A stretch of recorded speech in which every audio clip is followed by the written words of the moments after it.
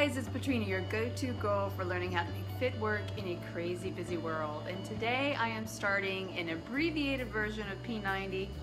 Why am I abbreviating it? Because Insanity Max 30 is set to come out early next month, so I wanted to get a taste of P90 and let you know what the workouts are like and what you can expect. Stay tuned for a sneak peek of P90 Sculpt A.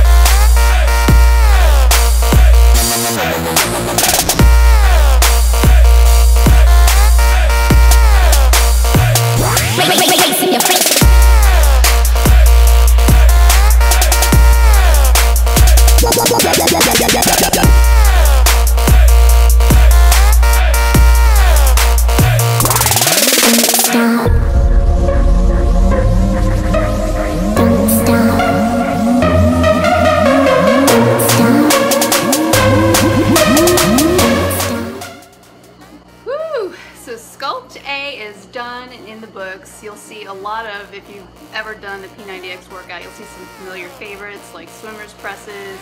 You'll get Tony's sense of humor, and you'll get to see a 61-year-old man rock a P90 workout, which is pretty cool. I feel like I got a great workout done in a very short amount of time. The workout itself is about 28 minutes, and then you have like a 3-minute cool down, so you're done in a little bit over 30 minutes. And I think the best thing about the P90 program is every single move that you do, you will get a very concise instruction on how to do it before they start doing sets of it.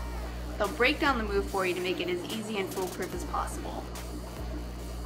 P90 surprised me. I think it really is good for all fitness levels. It truly can be your on-switch to fitness, but if you're advanced, you can still get a great workout and step it up a notch by going heavier on the weights, using weights in the first place instead of a resistance band, and making a few modifications to your form to make it harder, which P90 breaks down all for you. I look forward to seeing what Sculpt B has in store.